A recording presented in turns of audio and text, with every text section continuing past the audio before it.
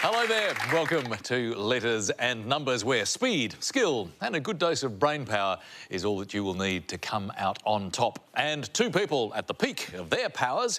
First of all, the composed and computational Lily Serna. Hi, Richard.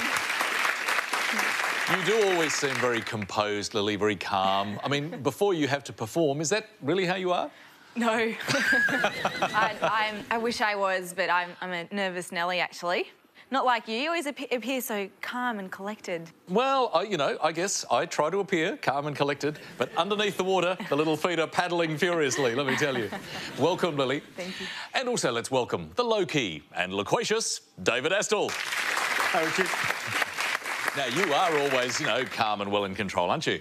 Look, I think a bit of anxiety is not a bad thing. I did confess on last night's show that I felt a moment of panic, but I think just a little bit of anxiety in the fuel actually makes for a fairly healthy engine. Well, it's a lot of pressure to come up with, you know, more than 5 letters every time, 6, 7, 8. Occasionally, So the full Monty. A little bit of empathy for our contestants as well. Well, let's say hello to them now.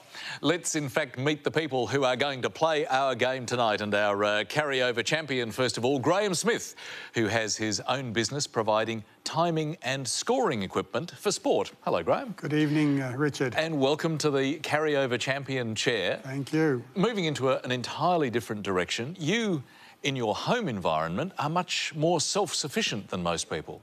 Not as much as I'd like to be, but yeah, we've got a small hobby farm with quite a few different animals there.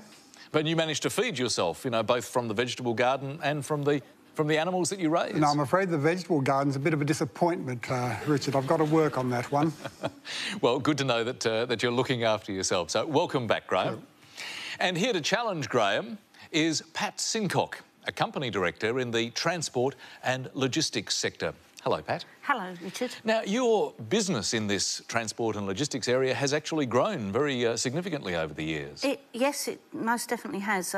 We started in 1999 with just 2 of us, and now we're about 45. What sort of services do you provide in a practical sense? Well, we do lots of management training, some sales and marketing, but also a lot of things like truck driving, forklift driving and general sort of stores work and stuff along those lines, yeah. Sounds fascinating stuff. Great to have you on the program and good luck tonight.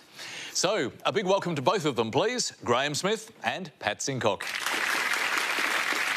And let's get underway with our first puzzle of the night, the letters game. Contestants make the longest word that they can out of the letters chosen from the 2 piles, the vowels and the consonants. And, Graham, I think you're probably familiar with the job at hand now, so start choosing, please. Thank you, Richard. Good evening, Lily. Hi, Graham. We'll start off with a vowel, please, Lily. Thank you. Let's start with an E. And another one, please. A. We'll go to our first consonant. B. And another one. T. And another one, please. D. We'll go back to a vowel, please. U. And another consonant.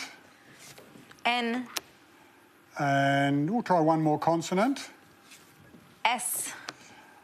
And we'll finish off with a vowel, please. And last letter, I. Here's the first clock.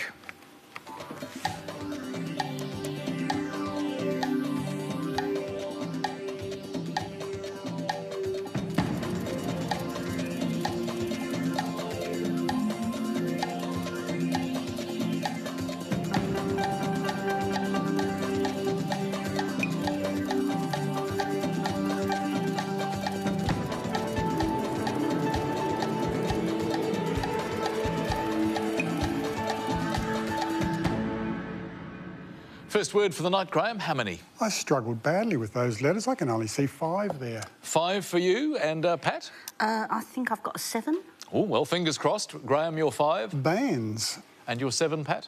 Instead. Instead. Well, that's a good word, David. You certainly do have a 7, Pat. Well played. Great start. I found a lovely 8 here with unbiased. Very nice and no panic involved. No panic at all. Well done, David. But well done to Pat. Great start. 7 points. On we go with the next letters game for tonight, and this time, Pat, you to choose. Can I start with a consonant, please? Thanks, Pat. F. And I'll have another consonant, please. R. And then can I have a vowel? E. And another consonant? H. And I'll have another vowel, please. O.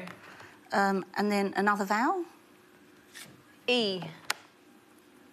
A consonant? F. And another consonant, please. T. And lastly... And lastly, I have another consonant. Thanks. D. And time starts now.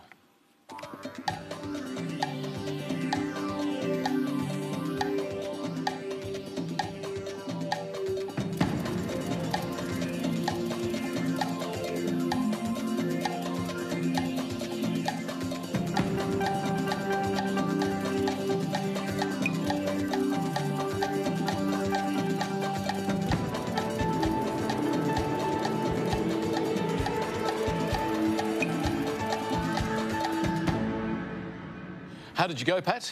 I think I've got another 7. OK, that sounds great. Graham? No, only 6, Richard. Let's start there, please. We've got effort. And your 7, Pat? Frothed. Frothed. The cappuccino maker. It's a barista talk. It is, and maybe Graham's frothing for missing it. It's a great 7. Well done, Pat. You're really off and running here. And adding an E to frothed, there's a beautiful nautical word, fothered.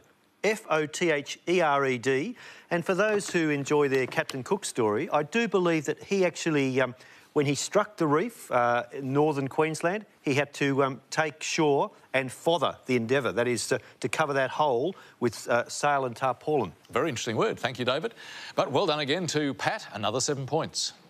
Let's test the computational skills now with our first numbers game for tonight. And Graham, could you get us going, please? Yes, thank you, Richard. Lily, I'll have 2 large and 4 small, please. Thanks, Graham. 2 large, 4 small.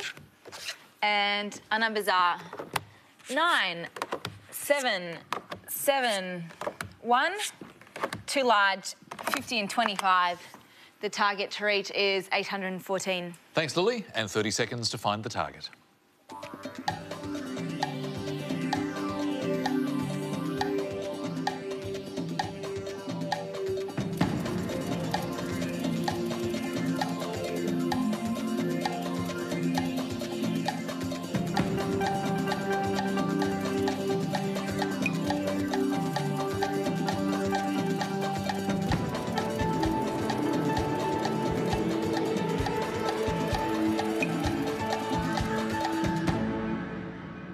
Well, Graham, I just saw you shaking your head there. How close did you get? Oh, I think I can get 800, which is not close enough. 800 is not within the scoring range, has to be within 10 of the target. What about you, Pat? 823. Just 9 away from the target, so it is within our scoring area. So tell us how you got there. Lily, I've got 50 plus 25. 50 plus 25. Plus one of the 7s. Plus the 7. Is... plus 1, sorry. Plus 1. Is 83. Let me see. 83, yep. Yeah. Times 10. By 10. Is 830 and minus the 7. Oh. Which 10? Oh, 9 plus 1. No. I've used the 1 twice. Yes. No, sorry. Oh, dear. So, unfortunately, for both Pat and Graham, no luck on this one, Lily. How did you go? I managed to get there, and actually I got there right at the end because I got stuck on one method and trying to kind of fix it, but it didn't work. My immediate thought was 16 times 50 is 800. How can I make 16? And there's an obvious way, which is 9 plus 7. But that way gets you nowhere. Turns out there's another way of making a 16 if you take away 9 from 25, which frees up the 2 7s to make 14. So I'll talk you through it if that didn't make sense. No, it did make perfect sense, but let's see it on the board. OK, 25 minus 9 is 16. By the 50 is 800. And then add on your 2 7s, which gives you 814. Lovely work. Well done, Lily. But unfortunately, in that round, no score for either Graham or Pat. So at this stage, Pat is leading on 14 points as we head into our first break and the first word mix for tonight, crop sum. And the clue, a calm and tranquil author? Back shortly.